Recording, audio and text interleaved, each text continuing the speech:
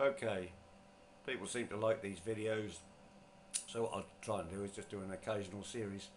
And today I want to look at selecting items underneath other items. You can see here that I've got 11 rectangles on layer 1, and it can become very difficult to try and select one rectangle that's under another. Just make it more difficult, I'll just line them all to the top, so you can now see that to try and click one to the other it can be difficult.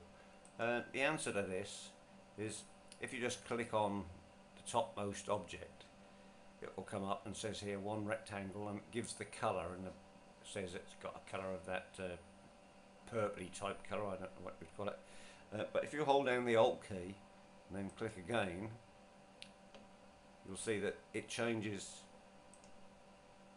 again, selects the blue, selects the green, selects a brighter green, selects the puce, selects the yellow, selects the orange, selects the even more orange, and selects the red. So it's quite a good way of selecting underneath, and that is just hold down the Alt key and click, hold down the Alt key, click, click, click. Now say you wanted to move that object, you say okay, I've now selected that square with that pale bluey green colour on it.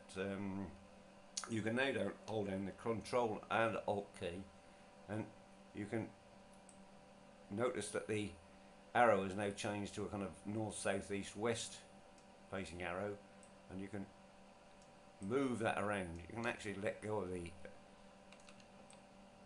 once you start moving it, you can actually let go of the Control and Alt, and you can just move the object around the stage as you want. I hope you enjoyed that tip anyway.